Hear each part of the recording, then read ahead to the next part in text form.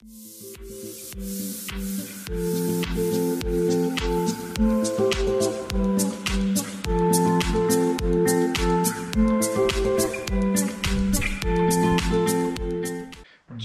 details on how you can complete a project like this. It doesn't matter what you're working on, because you can take the foundational bodywork application steps and apply it to any job that you're working on. All right, so for instance, we're gonna cover the safety, the tools that you're gonna be needing. We're gonna cover sandpaper, grits, DA, some of the basic tools. We're gonna put a two-tone paint job on this thing. Okay, so all you gotta do right now to make sure you don't miss out on this special training is click right over here or down below on the YouTube description, and you're gonna be going to a website called learnautobodyandpaint.com/goodvan, because it's a Goodvan project, okay? /Goodvan, subscribe. Okay, so the first thing you wanna do when starting any project is to make sure that the project is clean, okay? So I highly recommend using a good car wash with no wax in it, okay? You don't want any type of additives in it. You just want a regular degreasing car wash. What's good is a little bit of Dawn dish soap in a bucket, not too much where it foams up like crazy, but just a little, and that's a perfect degreasing wash to wash down your project, to take out the oils and just crap that's in the paint, okay? Because it's just, this is an old truck. It's a 1999 single stage paint job. I believe it looks original to me. The respray looks original to me. It was painted. It was a Board of Water Supply vehicle, company truck, painted probably after they bought it new to match the company colors. Wash the rims. We're gonna wash the tires, wash everything, hose it out. After that, we're gonna go around with a marker, kind of just mark the areas where we need to do our body work. Let's go ahead, bring it around the front and wash it down.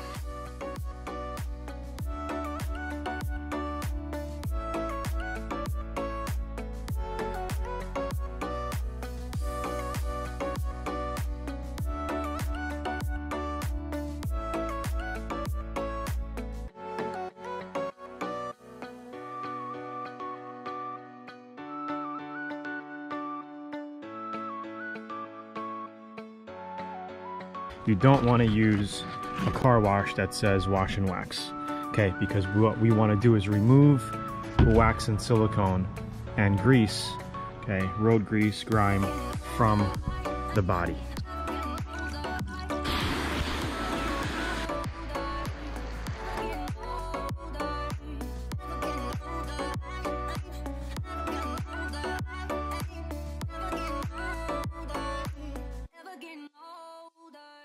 I'll take this Dura block out.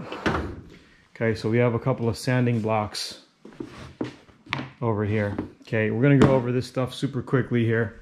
Of course, we have other tools like the straight sander. Okay, but we're not gonna be doing any large flat repairs using the straight sander. But we cover all these other things in Learn Auto Body VIP as well. If you decide to upgrade to the VIP course, it's all in there for you. So first thing we're gonna do, little minor dents. This is not even a dent, that's just a chip, because what did I do? I did something and our door hit the fender. Something happened, forgot what it was, but I ended up pulling the fender out and it fixed it. Okay, so it's like now it's not touching, if you see. Okay, we're gonna end up taking the mirrors off, because the mirrors are gonna be painted black. As well as parts of the top here, because we're going to black out the wind, basically make it look like a wraparound window. So in here is going to be taped off. We're going to go black, or I might even go black the whole thing under the drip rail along with this post. I might come down here and just black it all. I don't know yet. Again, we're just going to handle the body work step by step first, and then do it. So these type of things here, we're going to grind out. We're going to see, looks like they filled it before with a glaze putty or a light body filler. Looks like it right there, okay? So we're going to grind this little thing out. A little dent right here I just noticed. Okay, we're going to lightly grind that. Okay, light things like these little, here, we got another little rust spot right here, okay? We're going to just lightly grind that. Again, this is going to be a fast paint job, but it's going to look really, really good. Okay, it's a 1999 super old work van. If you look inside, things really beat up. Okay, it's really beat up. I got my machete. All right, so it's kind of like surf van, work van. whatever you want to call it. We're not going to do door jambs at this point. And then when doing color changes and door jambs, again, you could do it all in one shot if you want to. You know, as far as the paint process, you're going to make sure you have to take all your weather stripping out. When they painted it enamel, they never did. You can see it. And I'm probably going to end up, I don't know if I might just paint over it, because I'm definitely not going to spend my time cleaning this weather strip up. I don't have the patience for that. So it's up to you. If you have a situation like this, you could just this one we're definitely going to spot weld, pull that out for you, show you how to pull out a dent, flatten it out with probably could even use, yeah, we'll use a DA for this. We could use a straight sander, but we'll use the DA for that, shaping it. Pretty much it. We're going to be taking these lights out. This is going to be black. This whole black back piece here is going to be black. Okay, below is going to be white. I might do black bumpers. All right, so some of the basics that you need. You're going to need a set of body hammers. Okay, if you don't have a set, pick up a set. You don't need a large set. Literally this hammer, this hammer, this hammerhead. The handles might have been changed over time, but these are my dad's body work. These are probably 40 to 45 years old. No joke, these body hammers. My dad had them way back when he had his body shop doing a lot of sheet metal and metal work. Shaped like that, good for doing sheet metal work on drip rails. If you gotta kind of bang something down in a drip rail, you know, you have different tips on the hammers. This is good for just pounding on a flat surface. Okay. And we have all these videos in VIP as well. This is just off the top of my head showing you what I got for this van project here. Okay, DAs. I have 3 of them. You don't need 3. You just need 1 DA. Orbital sander, 6-inch disc. Okay. We have an inner surface pad. We'll talk about this later. Sandpapers, blower, die grinder, maybe if you're doing some metal work or cutting out. Okay, this project we're not going to need it, but I'm just showing you some of the basics. A grinder, definitely going to need a grinder. Okay, we have 16 grit on this as a disc. Unispot, this is an H&S, probably 20 years old. Had it for a very long time, still works well. Here are our little studs. Okay, this is basically, we grind, we weld, pull out with our pull hammer here. Some blocks, okay. This epoxy is good for body kits and bonding metal. We're not going to be using this in this project, just showing you. Sometimes you're going to need some 2-part epoxy. Okay, a spray gun, a decent spray gun. We use Adams spray guns. You could use whatever guns you want. You know, you can go cheapo, but I advise not to go super cheap because you get what you pay for. Use a good medium grade. To me, the Adams are great medium grade spray guns. Gun butt ultra lighting system for lighting. That we'll talk about later. We're using some long strand kitty hair for the top of the van because we do have a big hole that we need to fill. Probably like that big. Okay, we'll see. And then we got some body filler. We have some spreaders. They're kind of dirty. I'll just sand them and clean them up. Okay. We have a metal spreader. If you want to use a metal spreader, we got those. This is good for doing large, you know, large body filler if you're doing a load of body filler. And then we got sandpaper grits. Okay, so the most common for shaping and doing overall body work is 60 grit. If you're going to be doing some large shaping, we're not using 60 on here. Most of it is going to be done with 80 grit as far as shaping. This is 120. I have 80 in the cabinet. 80, 120, 150, 220, 360 is probably the papers that we're going to be using here. We're going to prime only the bodywork areas, and we're going to paint right over this enamel here, this old enamel. We're just going to sand it down, get it nice, and paint right over it. The grill we're probably going to repaint as well. We'll just scuff it up and redo it black maybe. Maybe we'll do like a Raptor liner on it. I'm not sure yet. Bumpers will probably be gloss, single stage black. You just need a detail. Maybe this outer ring I'll spray gloss black to match the bumpers. You know, I think that'll look good. Other than that, this is pretty much the basics. I might be leaving a few things out as we're working. If I come up with a few extra things, I'll be like, yo, this is the other thing you're gonna need. But basically, you know, you don't need much. You don't need much. Have a rasp, okay, to shape some of your body filler. If you have a lot of body filler, we show you how to use a rasp. And then in our other VIP courses, we show you exactly, you know, step by step how to do other projects as well. So if we're doing body kits, we have, you know, some fiberglass things in there that you might need and whatnot. It depends on the project. Okay, so if we're getting into glaze putty, you might need a little bit of dolphin glaze. Okay, here we got our paints and our products. But that's pretty much it overall with the things that you need. Okay, honestly, if you didn't have the money or if you don't have a DA, you could do body work by hand. All of the body work can be done by hand. Good old elbow grease. Okay, so we're gonna get into each of these things in detail as we start doing the body work. I'll be doing a voiceover or whatever if needed, but that's pretty much it. So we're gonna go around the car right now. Probably just start sanding. Okay, we're gonna sand down all this crap. You're gonna see, we're gonna uncover what's under here. The guy basically went to Home Depot, matched some Home Depot paint with this color and painted over. I think there was a logo here, a drip mark. This is a water van, city and county water van. Today we're gonna basically do all the dents, fill it with body filler and shape it. Should only take us a couple of hours, not too long. We'll just go around the car, grind, go all the way around, and that's pretty much it. All right, thanks for watching. Keep watching. Talk to you soon.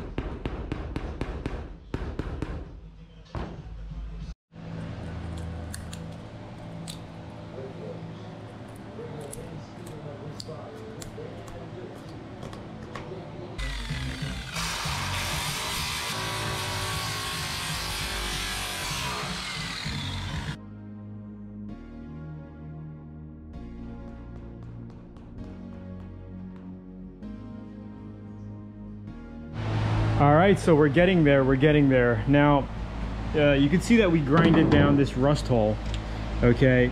Now, just keep in mind, okay, the way you tackle a project depends on your end goal. Now, if this is going to be a sentimental project of yours, a build, you might want to cut this out and spot weld a new piece of sheet metal in here, okay? And we show you how to do that in our other VIP courses at learnautobodyandpaint.com. But in this instance, this is an old work van, okay? We're just gonna patch it with fiberglass. So what I normally do if I'm gonna patch with sheet metal is you at least want to kill the rust. Okay, you could use a navel jelly. You look up any rust inhibitor navel jelly. You can find them on Amazon, eBay, your local auto body supply store. It's like a little jelly.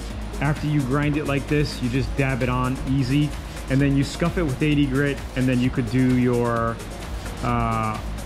patching, your welding, or you could do your fiberglass, okay, or your body filler straight up if you're just gonna do a body filler job, okay? There's multiple ways to do it. Here you can see you have a very little, it's like a very little rust hole. So before doing any type of filling, you want to make sure you tap it down so you have a little area, a pocket, so to say, that the filler can fill, okay? I'm just gonna, you can see how when you tap it, it cracks open, right? It's no problem. We're gonna tap around it.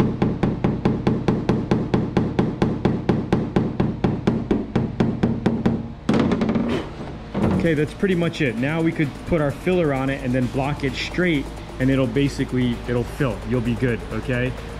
You can treat it from the backside with undercoating. All right, that's recommended, okay? But again, you would want to put a navel jelly on it. Same thing, what we're gonna do here is just tap it down a little bit.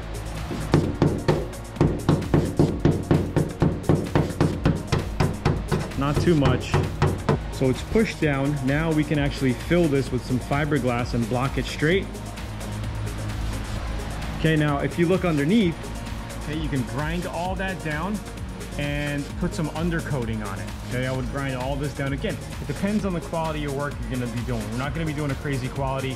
We just wanna put a nice outer sealed paint job on the outside of this thing. When we're done, we could give this whole underneath an undercoating. Hey, I don't actually think I'm gonna go that far, but I'll probably show you a section where we just do undercoating. That's pretty much it. Now we can fill it with body filler. Again, if you wanna learn how to sheet metal and spot weld, we have videos in VIP that actually show you sheet metal patches over holes like this.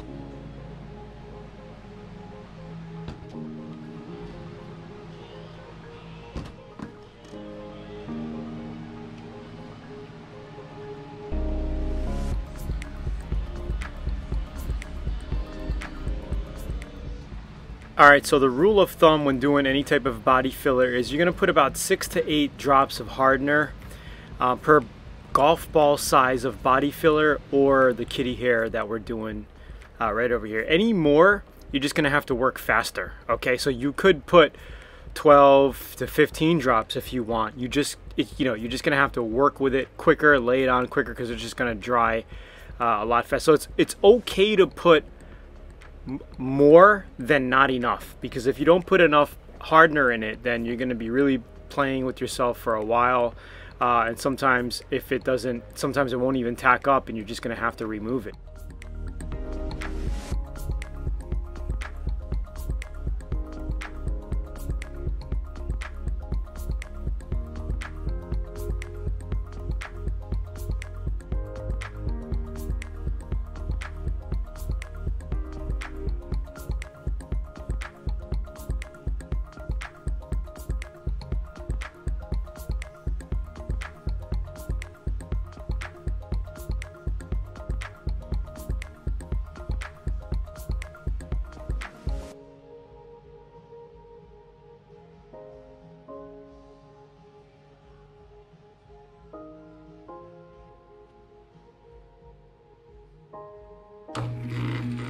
Yeah, it's plugged in.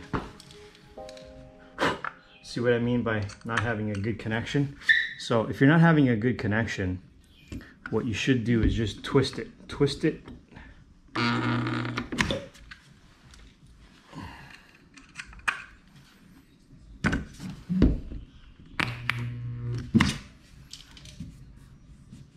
Maybe we'll do one more.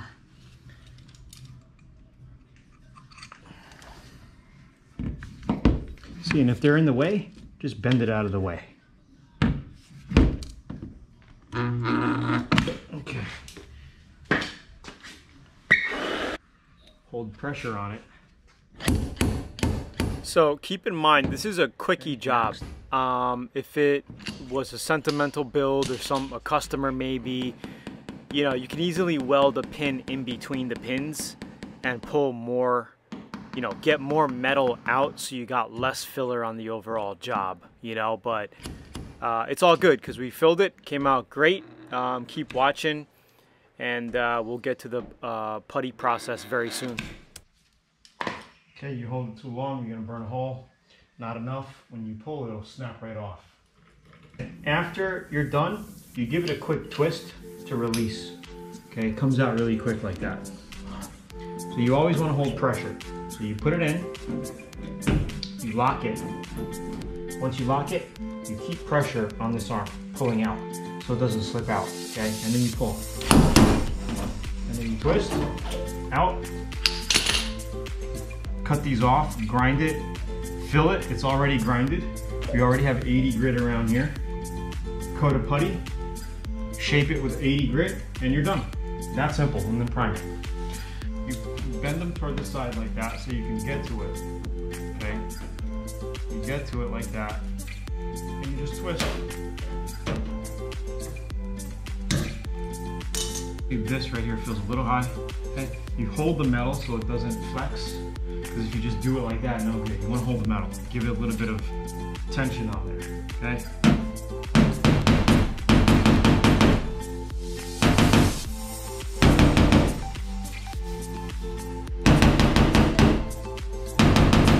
Don't tap too much. You feel it with your hand. I know the dimple is right here. Push.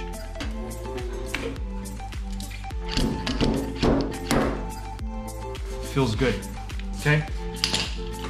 Simple. So if you're working in an area where it's super flexible, because we really have nothing, there's probably one bolt over here holding this inner fender in, and it's super flexible like this, right?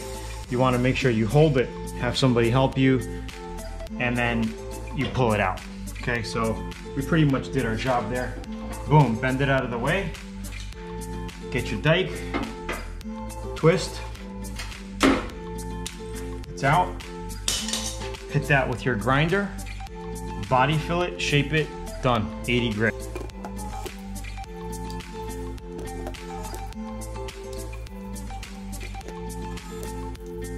Start from the bottom to up or top to bottom, whatever you want to do. And you don't want to overdo it, you do a little at a time to strengthen the metal.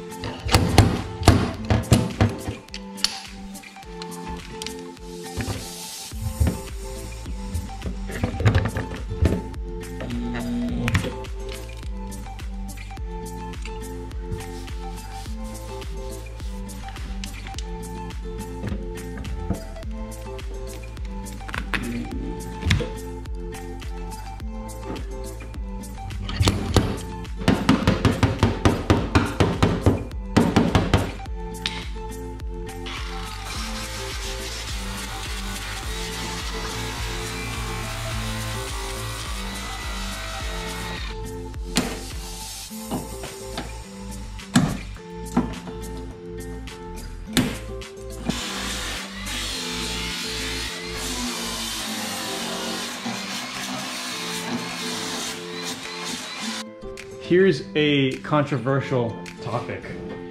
I get a lot of people telling me, oh, Tony, don't mix on cardboard, blah, blah, blah. Okay, I have never had any problems mixing body filler on cardboard. Now, it's not my first choice. It's my choice now because I don't have my glass mixing table with me. I've never had any issues at all in my life mixing body filler and cardboard. You're gonna hear a lot of people on YouTube saying, oh, you gotta get the ink, blah, blah, blah. Okay, whatever.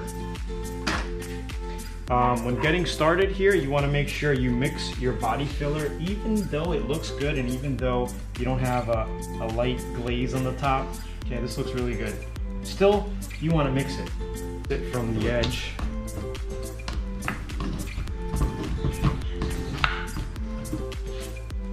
Another thing is, with your spreader, you want to make sure there's no like plastic fibers hanging out or chips or nicks in it. What I like to do is I'll use like my work pants or jeans or whatever, and I'll go like this. You can see some of the plastic come off on my pants there, but it really smoothens out. So when you lay, you don't have any markings or streaks.